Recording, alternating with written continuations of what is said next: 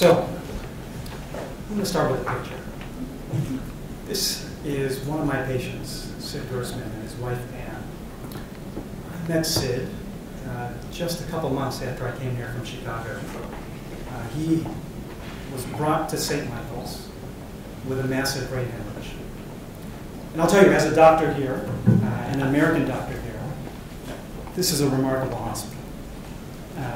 If they get you here in time with a brain hemorrhage, there is a very good chance that we're going to get you home. And that was the case for Sid. Our team got him emergently to the operating room. He went through surgery, and he walked out of hospital. What I found in surgery, though, was something that just didn't look right. And I sent it to the pathologist. And what they told me was that the hemorrhage he had in his brain was because he had bled into a malignant brain tumor. Sid died about 15 months later, despite my surgery, despite chemotherapy, despite radiation therapy. And that's pretty typical for this type of malignant cancer. It's called a glioblastoma. You come in with a hemorrhage to St. Mike's, we're going to get you home. You come in with a malignant brain tumor, and despite the best that I do, it's going to take your life.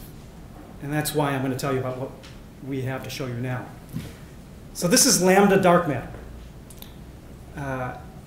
We can't actually see dark matter. This is a pictorial representation.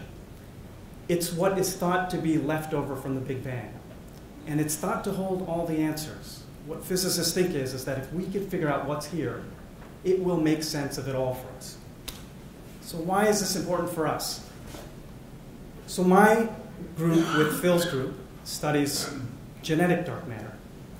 So Francis and Crick, when they figured out what DNA was, gave us the central dogma of biology, which is that DNA gives rise to RNA, gives rise to protein. When we cloned the human genome, we found out that only 3% of the genome actually makes protein. The rest was dark matter. And we know what that is now. It's RNA that controls the rest of the cell.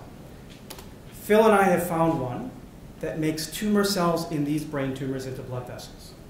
And when we target it, this is what happens. These are tumors in a mouse, and you can see why it is we're excited. I want to take this to my patients. We're years away from that, but this is the point of science, to do what I can't do as a surgeon. And if this can work in my patients the way it does here, then I will actually have something real to offer. Thank you.